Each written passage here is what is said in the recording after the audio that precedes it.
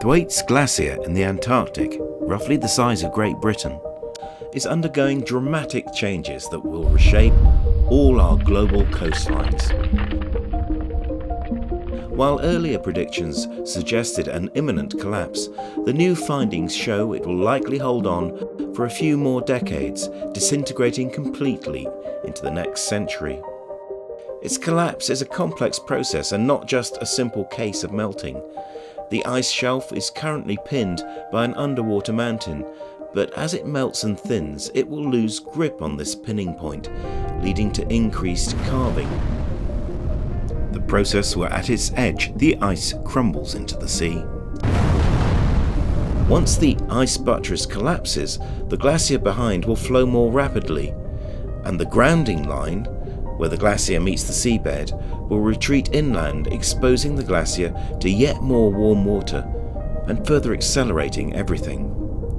My friend and colleague Doug Allan, winner of 2 polar medals, who oversaw the British Antarctic base in the 1980s and became a world-renowned wildlife cameraman, gave me an excellent lowdown on the research so far and what will happen when the glacier melts. The Thwaites is a very important glacier because it represents, so to speak, the melting of one particular part of the Antarctic. This is the Antarctic. This is the Antarctic with all the ice covering it. But were all the ice in Antarctica to melt, it would look very, very different. All the blue areas are areas below sea level. So what we'd be left with, we would see the Transantarctic Mountains curling across. We'd see some mountains around here. The Thwaites is running in here, but look at how much is below sea level. So all the ice over this area would disappear.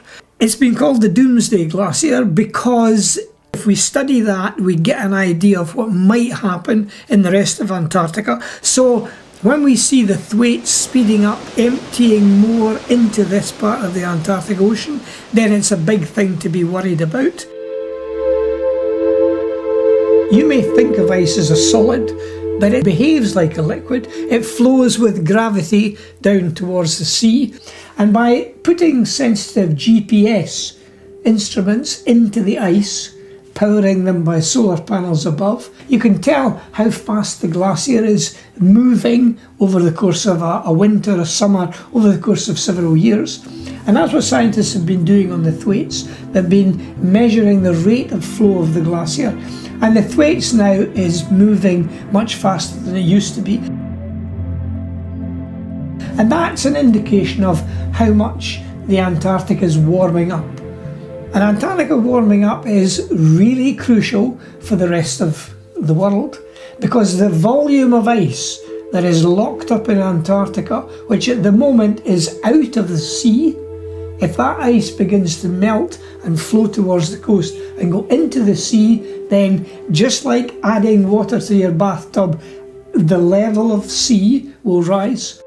Then suddenly you're beginning to flood parts of the world which had been previously dry. And when we think about how much of the Earth's coastal area, where think how many major cities there are in places like that, London, New York, Miami, large parts of Bangladesh, for example, even some small island states in the Pacific, those are all going to be under threat from climate change. And one of the big sources of that extra water is going to be water flowing in from the melting glaciers of the Antarctic. Scientists working at Thwaites have also been in the news recently for drilling through hundreds of meters of ice. And it's not always obvious why that's necessary.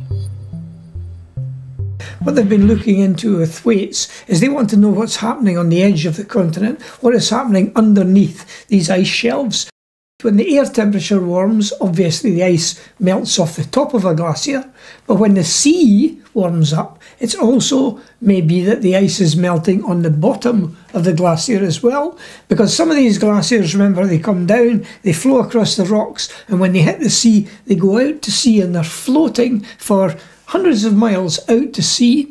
And if that sea heats up, then the ice is actually thinning from the underside as well as the top side. So what they're interested in, the Thwaites, was they're actually drilling through the ice close to where the glacier meets the sea, drilling all the way down through 400 metres of ice down there so that they could measure the temperature of the sea immediately underneath the glacier, and also put down cameras and see what was happening underneath. And what they have found is that the sea underneath these glaciers is warmer than they thought it was, and therefore they can make an estimate of how much the glacier is melting from the bottom. And the fact is that some of the Thwaites, as I say, is not connected to the land. It's floating on top of the sea.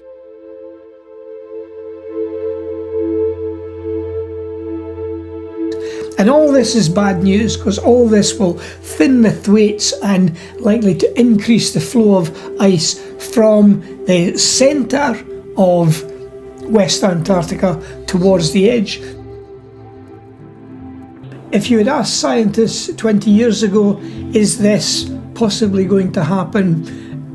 They might say maybe, but it won't be for 100, 150 years. But now the changes are happening much more quickly than they ever anticipated, and it is a real emergency, a real climate emergency, to get a handle on the changing climate so that we can slow down the disappearance of ice from the Antarctic.